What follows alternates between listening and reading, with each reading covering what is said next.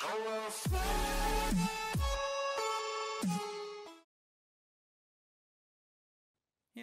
everyone and welcome back to another one of my videos, or if you're new here, hey, welcome. My name is Orion Honduras.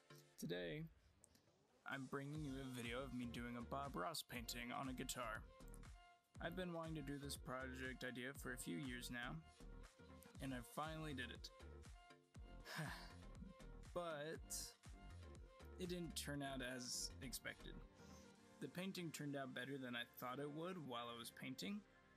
The big problem that I really didn't notice until about halfway in was the camera placement. Yep. I ended up standing in front of the camera for almost the entire painting. But hey, that's alright. It taught me a lot about where to put the camera placement in the future, what to look out for, different times of day, and good lighting, good natural lighting. So actually, I guess this worked out in my favor. And this will help me help you guys on how to do a better painting. That steered in a different direction. Let me go back a few steps. I accidentally jumped forward. There were things I did on my painting that I wish I didn't do, because I'm used to painting on canvases, and I was using some things to follow along with the Bob Ross video, and that didn't help all that much. The painting I'm following along with is Season 11, Episode 2 of Bob Ross. It's called Country Cabin. It's a cabin in the woods during the winter. At least I think it's during the winter. It was in a winter setting anyway. My blue and red didn't blend as well as I hoped they would. But that's alright. It ended up looking pretty good at the end. I like how it looks. The brush strokes actually added a good looking effect. One thing I would change though is I probably would have put a little bit more red and blue on. I took into account that my guitar is thinner at the top than if I was just painting on a rectangle canvas, so I used less paint to cope with that, but I actually may have used too little. Should have used a little more. So I started out by sanding the whole guitar. This guitar had lots of cracks on it. It looked a little old, so I fixed it up, thought I'd paint on top of it. I put wood filler in all the cracks. I used wood glue to put some of the chips back on that were coming off. I sanded it smooth with low grit sandpaper, then traveling to higher grit. Then I put about maybe two to three coats of double white primer on both sides, and I did that on the whole guitar because I'm planning on painting the whole guitar in the future, and I thought it'd be a great thing to paint Bob Ross on. I found a playlist on YouTube of easiest Bob Ross tutorials, and they're not that easy. In my opinion, they're probably just barely a little easier. But that's alright.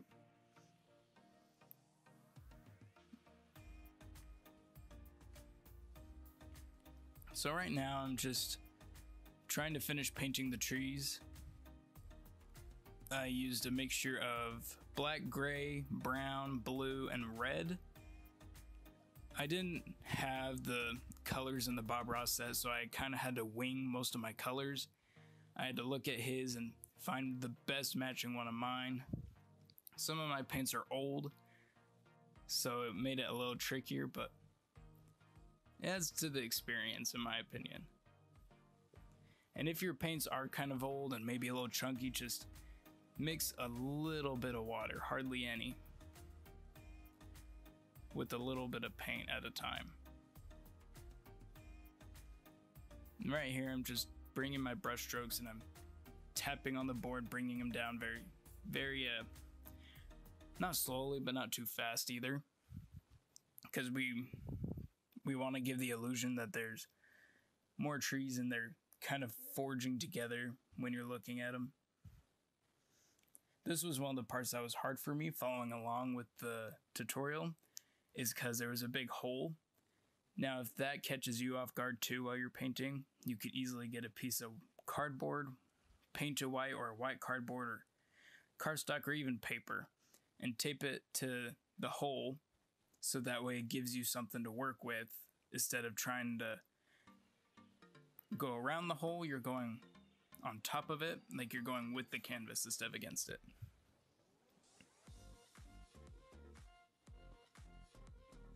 Right here, I'm just trying to pick out sections of where I could put more trees that will catch your attention, to show you that there's bigger trees and various sizes of them.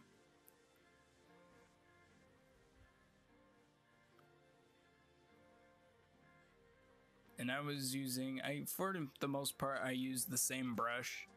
It was a brush that was about an inch wide, maybe just barely a little less than an inch, just barely a little more. Now, Bob Ross used a 2-inch brush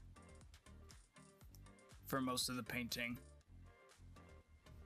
I'm just speeding up the video now because I kept getting in the way of the camera most of the time.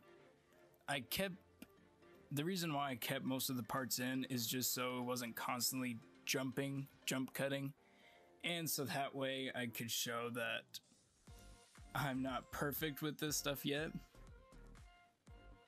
But right here, I'm just going back and forth with the same brush. I rinsed it off a little bit, but I kept most of the colors on, so that way it didn't feel like it was jumping between colors too much. And I'm just painting the snow. In the tutorial, it showed you to brush back and forth in a certain way. It was optional, according to Bob Ross, as usual. He says you could do whatever you want, it's your painting. I kind of tried to stick along with him since it was my first go at it. The reason why I'm painting like this is to give the snow more like a terrain look. Like if it wasn't snowing, it's on a terrain and the wind's blowing it and it's like shaping with the terrain.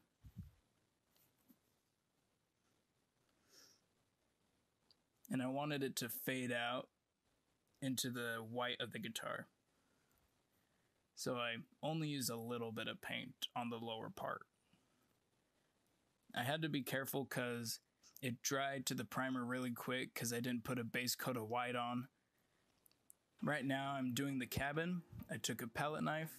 This would be a lot easier on a canvas for sure. But I took my palette knife and I'm marking out the areas of the right side of the roof. My palette knife overshot a little bit, but I was able to get it off with a wet paper towel. Damp, not wet. It took off a little bit of the black paint, but that's okay because I'm adding in snow later. Now I'm dragging my palette knife across to show snow being on the roof and blowing around maybe just a little bit. If you watch the video for yourself, you'll get what I'm talking about. But yeah, just in case I didn't say it or you didn't catch it, it's a Bob Ross tutorial, season 11, episode 2, Country Cabin.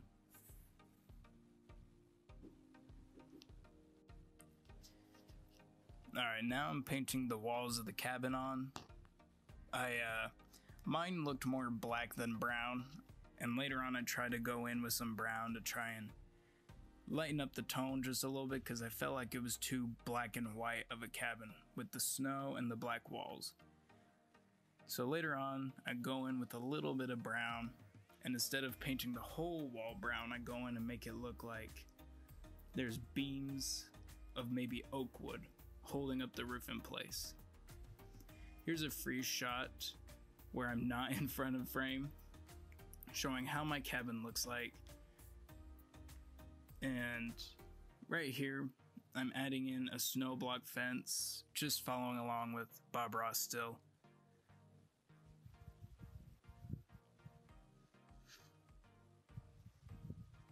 He's always funny to listen to. He always puts in a rock or a cloud and he says, let's give this rock or cloud another friend.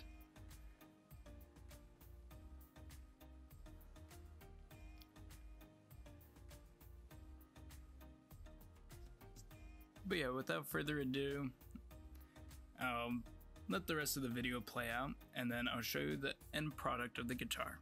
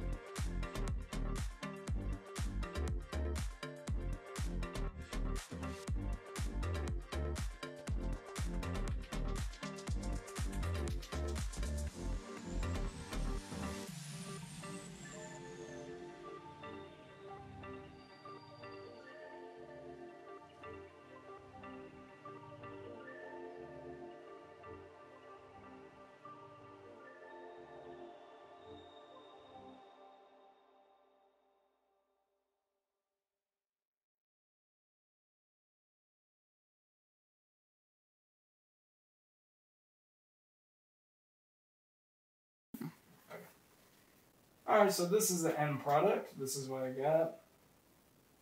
There are some things I'm proud of, some things I've changed.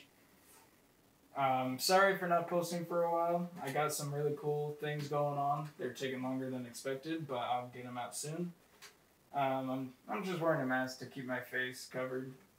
I'm not comfortable with my face being on the internet yet. And I have acne, so I don't want that being on the internet either.